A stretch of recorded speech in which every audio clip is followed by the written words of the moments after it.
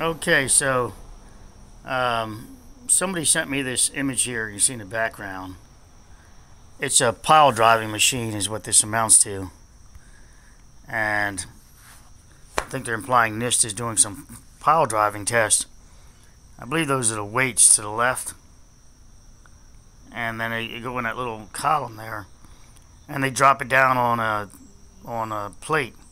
The plate transfers the load to the column, and then they measure it and using algorithms and all that other stuff. It's kind of a stupid test. As we look in the middle there, you see the reinforcement's been bent over by the, let's see that one there. Yeah, that might have been bent over by the debris field, and also the construction, the way they deconstructed rather with the excavators and everything. They just went at this like a wildcat. Just like a wildcat you're trying to pick up. They didn't do this in mind that there would be pile drive testing. They didn't conserve the piles. They just pulled at them, yanked at them. I showed a video where they were doing all that, where they were doing all that yanking and everything else. And so I told him, I said, that's just a waste of time. And his reply back was that it's just they got money. I tried to find that image under a search, pile drive testing in Google. I mean, at Surfside, and I can't find it. So I'm not sure where he got the image from. But the so these are fractured at the bottom. So they'd have to put a plate. They'd have to cut it even, dig around, possibly bore around the concrete there to release it from the. So you bore around, in this case for that pile driving test, since some of the rebar flooring is tied into it. So they'd have to bore around the pad, so they can have access to driving the loads, the weight onto the piers. To do that, they would have to support themselves on the pad that they just removed.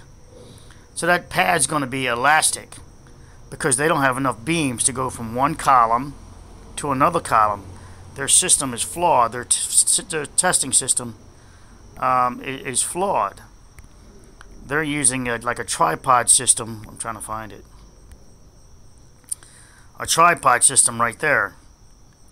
Unless these tripods, the base of these feet, make it from one pier to another pier, then they're actually supporting themselves on the floor that we know is a reinforced floor, concrete. I mean, a reinforced floor of steel. But to drive the columns, which they've already destroyed, they're going to have to make sure that it's not fractured. Damn it, where's the recording? Yeah, where's the recording? Right there. Okay, so it's a flawed system to begin with to do that. You're not going to be able to do that. Look up that pile driving system, but more so, note that how that pads have to be supported. They've got it on a springy, reinforced pad, which doesn't even make sense for getting the proper data.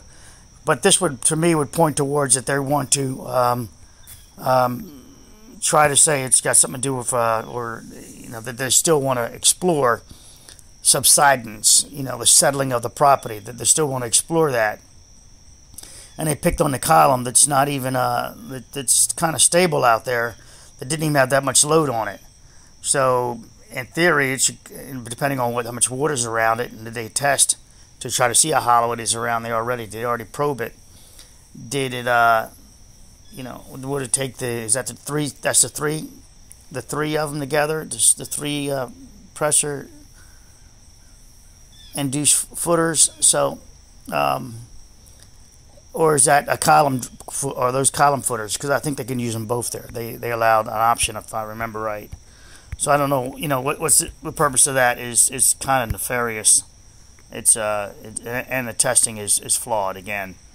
Putting it on top of a springy, if you will, a springy concrete a pad like that, and then you're going to load it with all that weight, and then when it comes down and impacts, when they release it, it impacts. You're going to have a right where they put the supports. You're going to have some deformation right where the supports are. It's going to want to start driving and interfering with that area there. So the next, you drive it a few times to get the readings, And each reading is going to be a little different depending on how much more the pad fractured around it, where the base is supported. It should, if you're going to do this, should be full steel across, a lot more steel across each one of these piers to transfer it, and welding this frame together level on top of it, and then driving it, so you now have a stable platform to work from that's going to be consistent measurements. These measurements will not be consistent just because they're going to have to cut open the pad to do this, because again the pad is connected to the pier caps.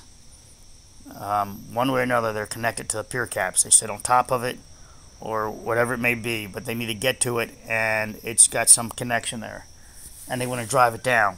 You've got to free the pier up and let the pier be tested individually by itself, not with any skin friction, surface tension, or anything else. No disrespect to the connections, the concrete paste. Don't disrespect that. You're going to get different readings. It's just not right.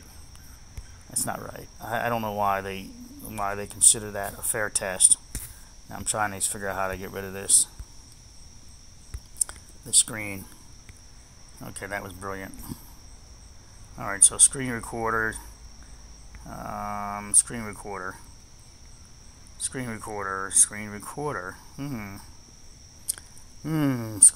right in front of me. There we go. Take care, guys.